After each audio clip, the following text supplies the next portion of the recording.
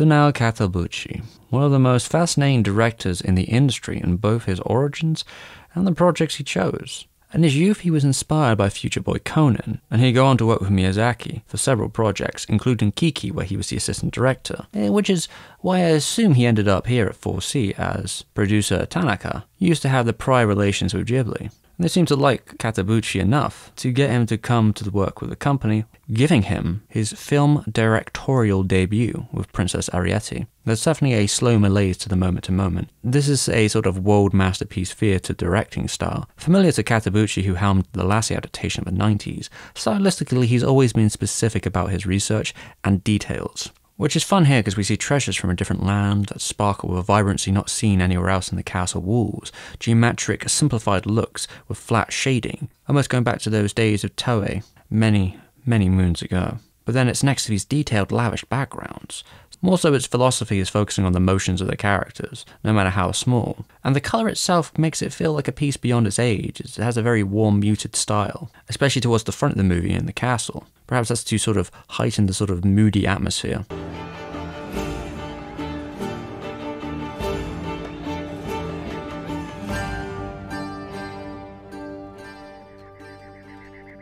Overall, the movie has a unique look that the team pulls off flawlessly. Some of that might come from the character designer, who had quite a web-gen sort of modern look to his art, but in this context it kind of brings it back to many generations before. And certainly you can tell this is a 4C production, as many of their motifs play throughout the film, even having its robust group of CG artists, despite the film having such a tale of older age look to it all. They work very effectively within it, almost to the background. You'll only notice it if you know. There's composited zooms that give an enchanting quality to the space to enhance the animation, or specifically here the meticulous flight scene across the floating woods. I think that's definitely a highlight.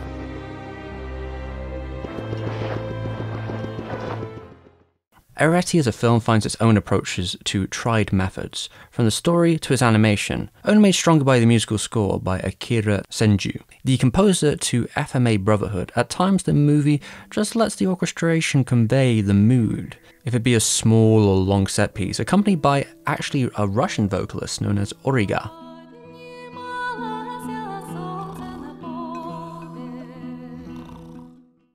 But when to use music is also paramount, as silence plays a big role in the film. It's definitely its strong suit, the quiet reflections of Ariete's mental state. In regard to working on Princess Arete, when I got into animation, I thought that I would be able to make anything I thought would be entertaining. However, I learned that there are often many challenges facing a film before it can be finished. I wanted to look at how one person can overcome challenges through the eye of one of the main characters. I feel like Arete gave me an insight on how to overcome challenges. Since then, the experience has been invaluable to my career. Princess Arete is a film where the main character strives to live a life that they desire. However, in the real world, not everyone can live the life they want. You see, Arete almost goes on this grand adventure with these other travelers, only to be caught by the guards for having stolen the book. If she were any other girl, she'd rot in a different dungeon for the rest of her days. And that's the melancholy throughout. It's kind of overpowering. For most of the film, hope is a sparing thought for Arete. The ability to control her future,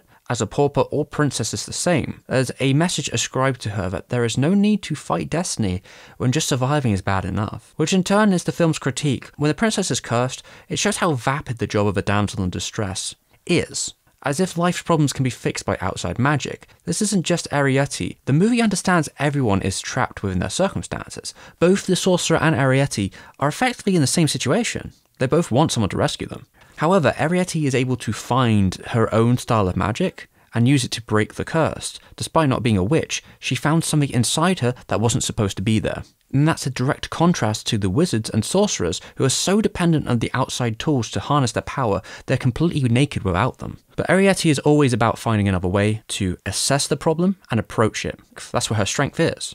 She isn't the beautiful fighting girl, and she certainly is much closer to Kiki, but not quite the everyday girl either. Which might be why she picked up such a big feminist following in Japan. And when we're talking about the feminist perspective, Hideko Taniguchi did a paper on Arete's impact in Japan. Diana Cole's Clever Princess is one of the most widely read feminist fairy tales in Japan, and it was made to be an alternative to the conventional stereotypical princess fairy tales. The feminist movement made its way into fairy tale writing between 1979 and 1983, and this period, male and female writers began an important dialogue about what constituted a fairy tale. As a reaction to the sexist, racist, and classist leanings of canonical tales, feminist writers began to subvert older stories to create new ones. And this all makes sense because Coles, as an author, ended up befriending a group of radical feminists when she lived in Greece, and they recommended her a lot of literature. The clever princess eventually became Princess Arete, and that was translated in Japan by a group known as the Women's Group, a collection of 4 female citizens who were interested in gender equality, and they found it somewhere in London in a female shelter. Eventually, though, several years later in 1989, they were able to both translate and publish the book. My English copy of Clever Princess was published by Sheba Feminist Publisher, which was a sort of feminist co-op in England. But when it came to Japan, the story saw a couple of adjustments. They changed the cover to make it a bold pink, which was associated with the girl power movement at the time, and it is fair to say that some of the ways that it has been adapted as a story affected how it would also be adapted into a movie. They did make their own little translation note, which I'm going to read to you all now. When we first read The Clever Princess, we were very glad to find at last a story of a girl who can tackle and overcome difficulties on her own. Princess Arete overcomes every bitter trial imposed to her by the magician with her courage and cleverness. In doing so, she never fights or hurts anyone. Girls are usually expected to be gentle, sweet, and reserved. It would be wonderful if Princess Arete, who is courageous, clever, generous, and vigorous, became the popular model for young girls. But no one wanted to publish the book. They weren't interested. The only place they could find that did was a woman's shelter, and it was unbelievably successful. We're talking in the first couple of months, it had 8 editions. That's insane. And which is probably why it had such a long-term life in Japan, and eventually ended up getting this adaptation. Not, 20 years later? Tanaka once said, Princess Arete started because a female chief from an animation coloring company one day asked me if she could create a movie from the original novel. The author herself was quite puzzled about the popularity in Japan, so she asked the group, and they said it's because the original novel decries the idea of arranged marriages, which was still kind of an important and topical position during the 80s of Japan. The response wasn't all positive. Taniguchi in his essay states that many adult readers of all genders actually were not necessarily the biggest fan sometimes of the women-centricness of the story, or how it presented males as stupid and evil. There was an attempt when translating it to change and omit parts that would be deemed mean-spirited, and the author had this to say about it. When I wrote the book, it was before my son was born. Having a boy child does somewhat modify your attitudes. You certainly don't want to bring your child up to regard himself as in any way the enemy. This was something I remember discussing with some of the women from the Women's Collective. There's an argument on the other side that the director generalizes or blurs the feminist themes in a search for something more general or humanitarian. I disagree with the premise. The approach here is less on the nose. No one is shouting, "She can't be clever! How will she ever find a husband?" But the character of Arete is the same. And if anything, she shows herself to be even bigger of an inspiration since the story is so heavy with melancholy in comparison to the book. In context, the book paints a happier princess who seems mildly annoyed by the problems in her life, but not burdened. She gets on with everyone. She's just having a good time. Arete in the movie is less outwardly confident at first and is full of loneliness. She is constantly barraged by suitors who are complete creeps pretending to be Prince Charming, but are closer to snakes in weight, which is really kind of uncomfortable considering how young the princess is in comparison to these guys. It's very, very reminiscent of Griffith, but without any of the charm. But we'll get back to him later.